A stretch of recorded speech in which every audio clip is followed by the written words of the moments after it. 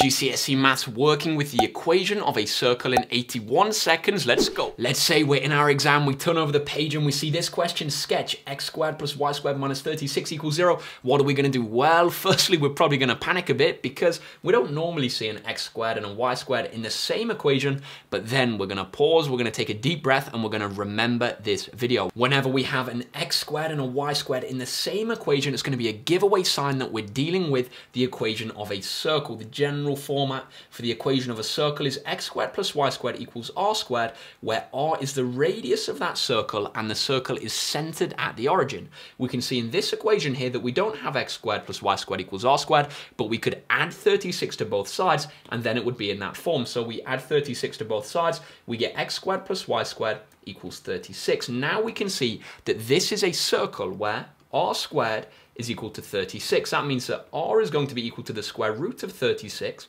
The radius of our circle is going to be 6. Now all we need to do is draw that circle on.